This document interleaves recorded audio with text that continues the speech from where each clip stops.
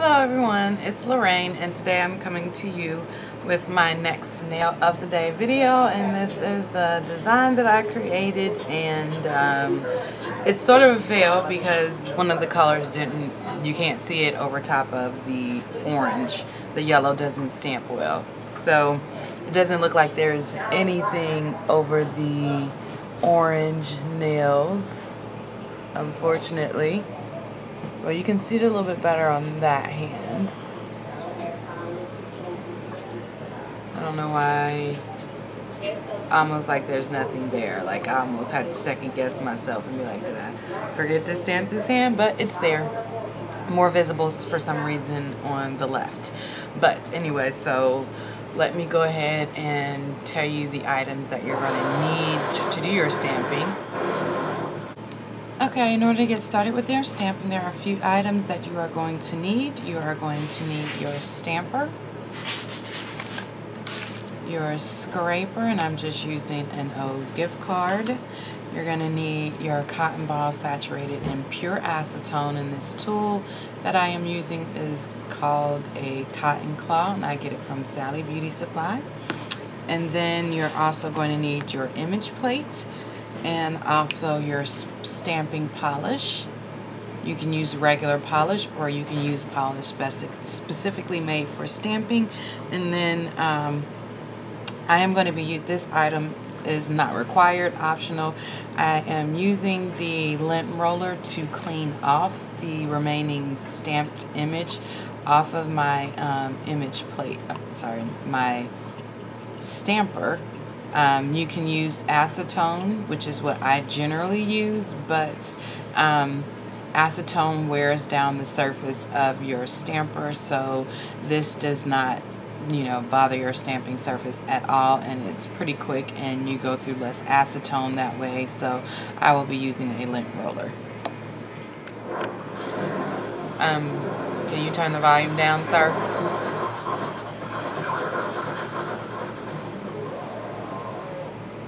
Thank you.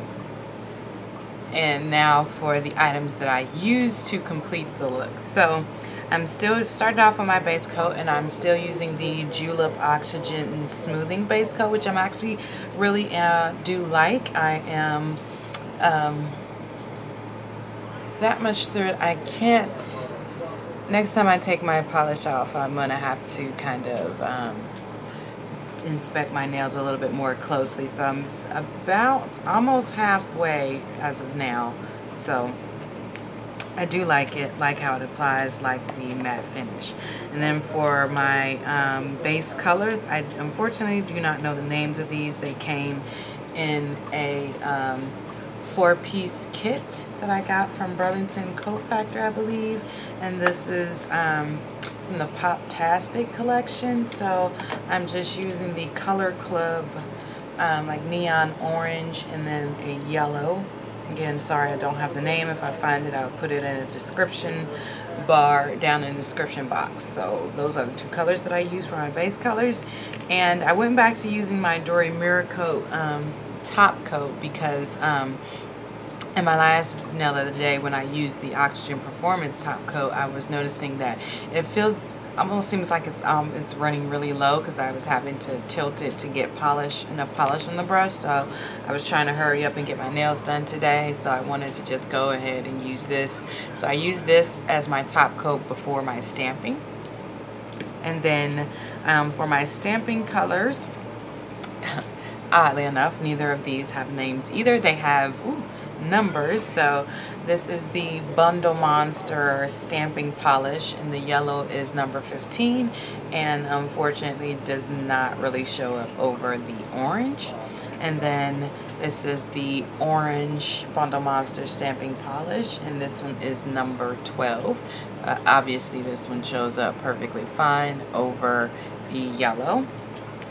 And then for my final top coat, I went back to using my IBD UV Top Coat, cure it for 3 minutes under my 42-watt UV lamp because I feel like I just didn't want to deal with trying to get enough polish out and do it quickly and evenly. So went back to that. And then lastly, I'm using my Infinity Nails plates by Dashica Beauty Shop, and this one is plate number 23. Sorry, I didn't do the cleanup of my plate. So it's number 23, and the images that I used are these two were used on my left, and then these two on my right. This is a cutout from this design, and unfortunately, because the color, the yellow polish isn't visible over the orange, you can't see the actual effect of how it looks next to each other. So yeah, so not too thrilled with that, because I do really like the way the images are. So again, the images on the right you would stamp on your left hand, and the ones on the left you would stamp on your right if you want it to flow in the right direction, or the way I like for it to flow. So one image is going that way and the other is going that way, so they're not all going the same way on both hands. So that is everything that I use to achieve this manicure. And then just an FYI, I'm trying out a different sample of foundation today, and this is the Smashbox Liquid Halo, and this one's in a color number 8. So I think I like this one a little bit better in terms of color match. I am shiny, but so, and then for my lip color, I'm using my like favorite. This is number 940 Touchable Taupe. As you can see, I've used this bad boy to death.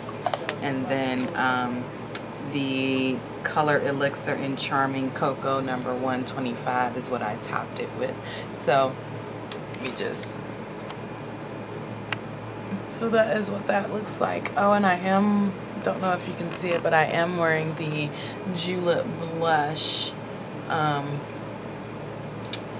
And I actually really like it. I don't know how well you can see it, but that's it. So thanks for watching. Stay polished at all times. Leave your comments below, and I will see you in my next one. Bye.